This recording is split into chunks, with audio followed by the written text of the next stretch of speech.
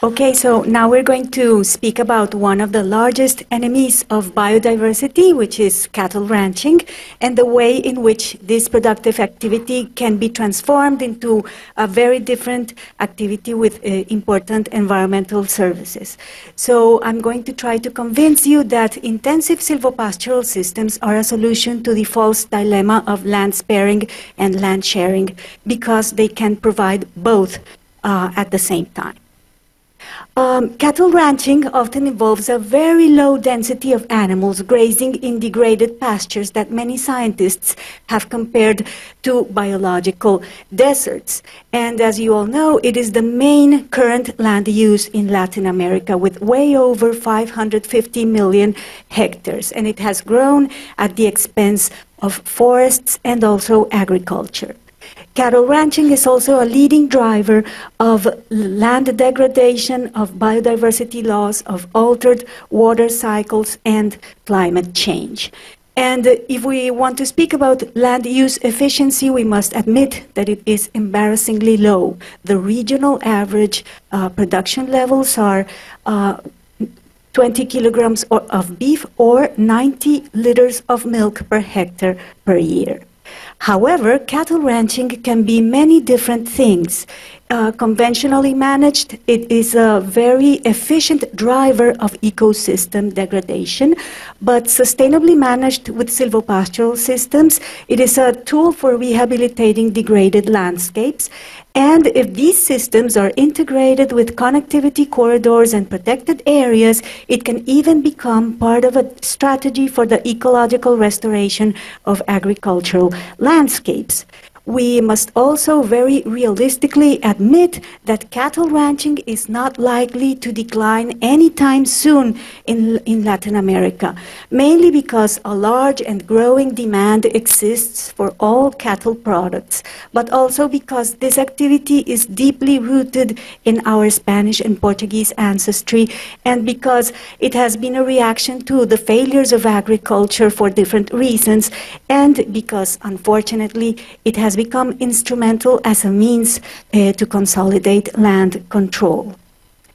So the environmental transformation of livestock production is a priority for Latin America. We need to move from this path of ongoing degradation of the natural and social capitals onto one that is able to generate environmental goods and also milk, meat, and timber. The first change must occur here, in the cattle ranchers themselves. So we are speaking about a very deep and significant cultural change. But I'm going to focus more on the biophysical aspects. In these terms, we need to make four very important changes. We need to increase plant biomass and diversity. We must cut down soil degradation and promote soil recovery. We must protect water sources and use water efficiently. And we must increase yields on a per hectare, not per animal basis. The rehabilitation of cattle ranching lands must achieve several things at the same time. We need to increase productivity and profitability of the system, typical land sparing, at the same time enhance the generation of environmental goods and services, land sharing, and we must also facilitate the release of fragile, marginal, and strategic land areas for ecological restoration, which can be land sparing or land sharing depending on the scale. Silvopastoral systems are agroforestry arrangements that combine fodder plants, such as grasses and leguminous herbs, with shrubs and trees for animal nutrition and complementary uses. There are many different types. The most common are scattered trees and pasture lands, but also living fences, the mixed fodder banks, which are cut and carry systems, and the intensive silvopastoral systems, which can be directly grazed by the cattle. They include up to 500 trees per hectare, together with more than 10,000 fodder shrubs and highly productive pastures. Why do we call them intensive? It is mainly because of the efficiency of biological processes, photosynthesis and biomass production, nitrogen fixation, the solubilization of soil phosphorus and other nutrients. The last two contribute to soil organic matter and biological activity. So the inputs of the system are the natural processes themselves rather than chemical or oil-derived inputs. The key to successful intensive silvopastoral systems is the adequate selection of the shrub species, which is the backbone of the system. And the two species have shown the best results so far. They are the Mexican sunflower, Titonia diversifolia, and Leucina, Leucaena leucocephala.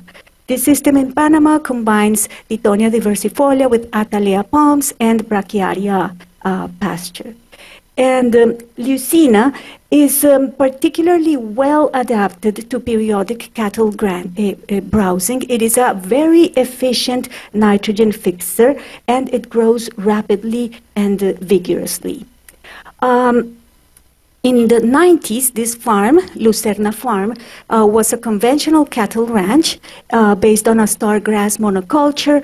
It used up to 500 kilograms of nitrogen fertilizer per hectare per year, and it started to make a transition to intensive silvopastoral systems. Then in 2011, it used no fertilizer.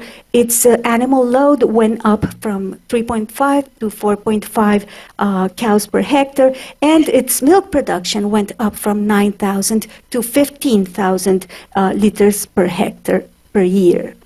So we are speaking about a shifting paradigm in tropical cattle ranching, because we have finally come to understand that maximum biomass production is not achieved in treeless grass monocultures, but rather in complex forests that agroforests that combine pastures, trees, and shrubs.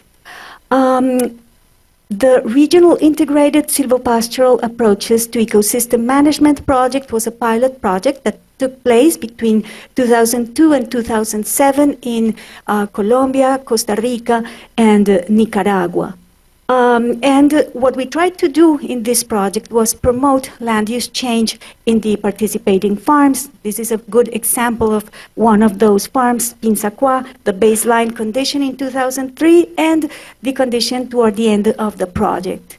And this is how the silvopastures look today. Once more, the baseline 2003 condition, 2008, where you see many more trees in the pastures and also restored riparian buffers. And the 2014 condition, where you see no more treeless pastures, but all of the cattle are grazing under these nice and complex silvopastures. In this project, we used the diversity and composition of ant assemblages to understand the patterns of diversity in different land uses. So we made a landscape scale study of ant diversity, and we found that silvopastoral systems contain nearly as many species as forests and twice as many ant species as the treeless pastures. In this landscape, the diversity of ant species is directly related to canopy cover. So you find more diversity of ants in land uses with more shade. 71% of the farmers that participated in this project mentioned a dramatic increase in the abundance of birds in their farms. And farmers mentioned many benefits related to biodiversity and the changes in vegetation as they adopted silvopastoral systems. Here we can compare two types of productive matrices, which are the silvopastoral matrix and the rice monoculture matrix. And it should be obvious here that the silvopastoral matrix is enhancing landscape connectivity. So currently what we are trying to do is to build on this concept of connectivity in cattle ranching landscapes through the mainstreaming biodiversity into sustainable cattle ranching project, which is known as Ganadería Colombiana Sostenible. It takes place in 5 different landscapes in Colombia, and the concept of connectivity corridor includes one core strip, which is only 10 meters wide, surrounded by 2 buffer strips, which are 25 meters wide each. And in the core strip, only farmers that commit to strict conservation will receive payment for environmental services, while in the buffer strips, farmers that commit to uses that are sufficiently compatible with biodiversity conservation also receive payment for environmental services.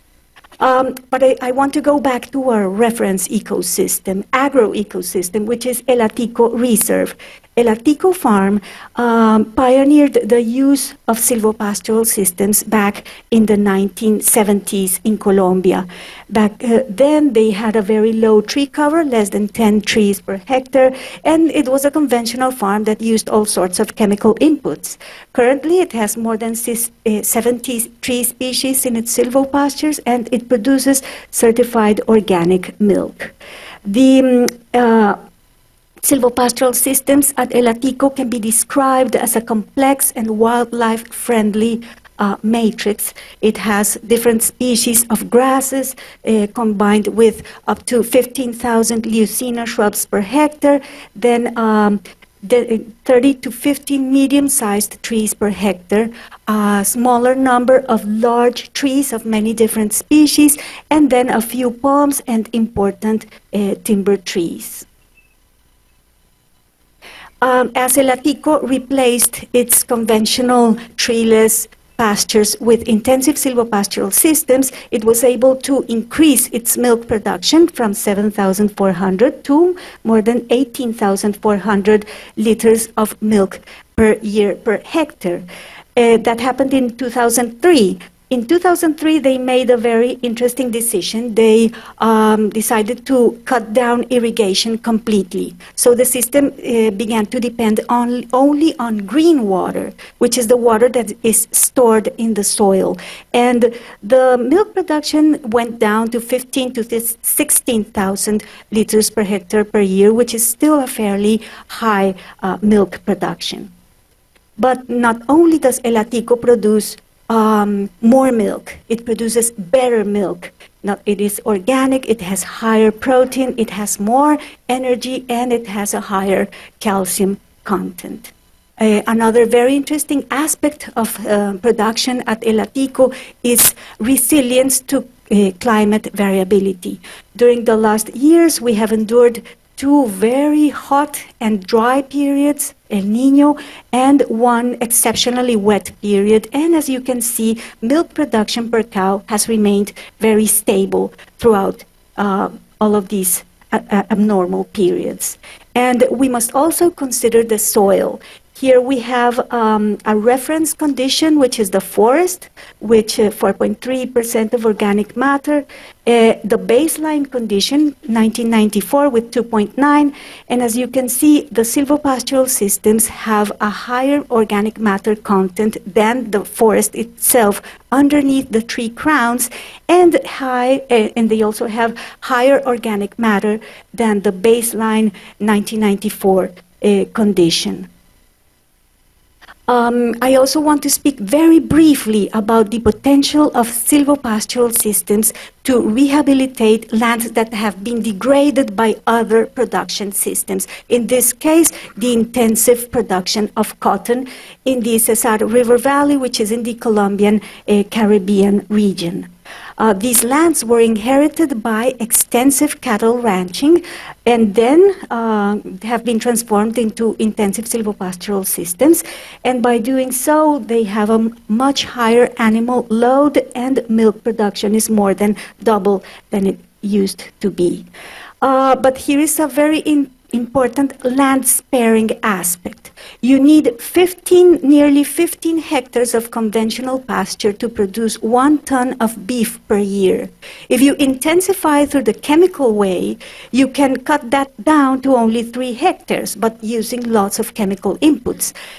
And if you use intensive silvopastoral systems, you only need 1.1 hectares to produce the same amount of meat, and it can be organic meat or milk in some systems.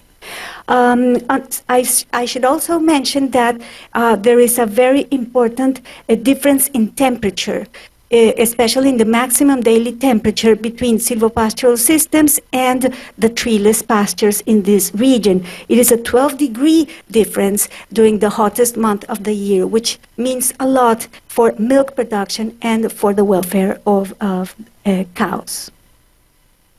So we are speaking here of a win-win situation in which the productive advantages that make silvopastoral systems attractive for landowners ultimately originate from the environmental benefits that they provide. I also want to mention that these systems can include an important number of native trees, such as Cordia herascanthus, or the endemic and highly vulnerable Mimosa triana, which has adapted really, really well to silvopastoral systems, or the Colombian nut, which is an amazingly beautiful tree called the Caryodendron orinocense, or the endemic Cesalpinia ébano, or ébano from the Caribbean region of Colombia, or the highly endangered mahogany that grows really well in silvopastures, or the very beautiful Bulnesia carrapo. In Ganadería Colombiana Sostenible, we are trying to promote the conservation of 50 species of global conservation concern within cattle farms. So in summary, what we are proposing is that the mainstreaming of silvopastoral systems in degraded tropical lands can simultaneously address environmental and productive issues, making cattle ranching part of the solution rather than the problem. There are a few scientific papers on intensive silvopastoral systems and also tons of great literature. And thank you very much for your attention.